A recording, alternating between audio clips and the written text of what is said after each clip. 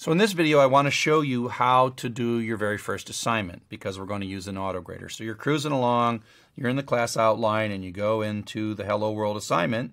And this basically is an assignment that's going to run externally. And so I built this server that has all these auto graders on it. So they're going to pop up in a new window, and here you are. So this is the auto grader. It's kind of like the Python playground, except now you have an assignment, right? So it says this is your job to do this. This is what the desired output is supposed to look like, and this is the output of your program, okay?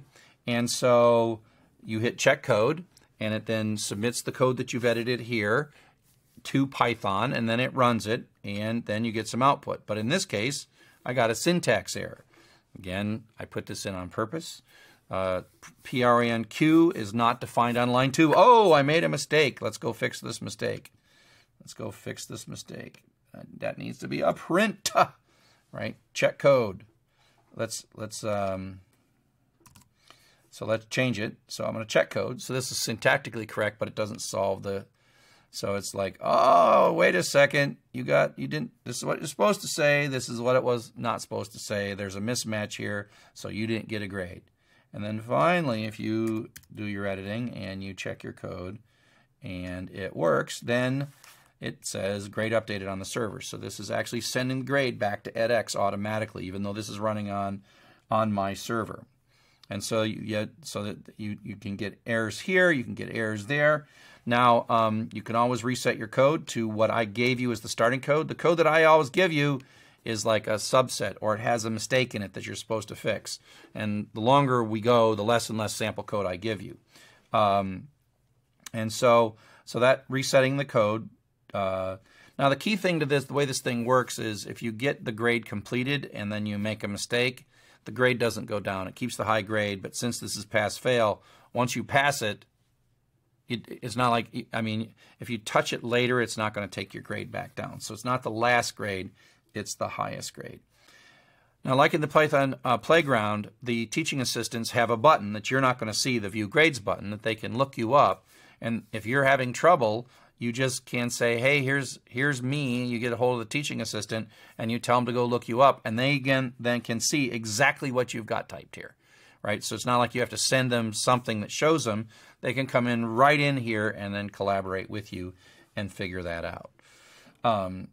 If you're a teacher, you can see some analytics, which is like a little graph of who's using it at what time of day, et cetera, which is kind of cool. So that's how this works. More advanced assignments actually they do something beyond just comparing these two outputs. So that's too simple, right? So in a later assignment, you might actually have to like add two numbers together, and the answer might be 42, or multiply two numbers together, and the answer might be 42. So you might say, oh, I'm really smart. The answer is supposed to be 42, and so I'm supposed to multiply 6 times 7 to get 42. But I'm just not going to do the multiplication, and I'm going to just print 42, and it matches the output.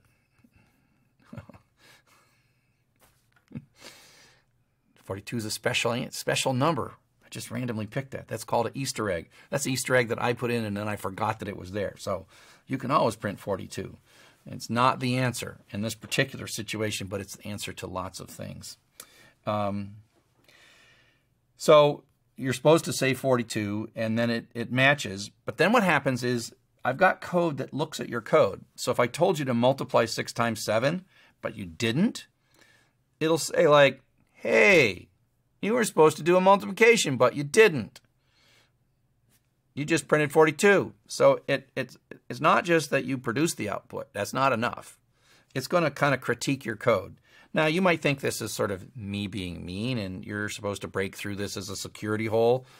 And clever students have done that. They eventually find a way to produce the output in a way that confuses all of my attempts to catch you not producing the output the right way.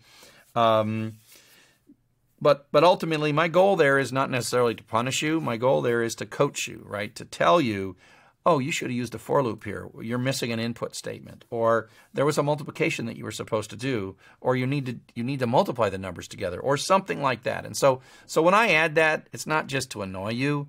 It's to kind of get you to write the code correctly. And what you find is as the code gets later and later and later, I do less and less coaching. I still kind of check for a few obvious things, but I don't spend so much time. So the earlier ones, hopefully, just about every mistake you make, it'll pop up a little message that says, hey, you didn't do blank. And so I try to make it, that's part of teaching you, not part of punishing you. So those are called static checks. So basically, this is a way for you to do you can do this as many times as you like. There's no limitation. There's no due date on these things. You just hit it and hit it and hit it, and at some point you get your grade, and then you can move on to your next task in the course.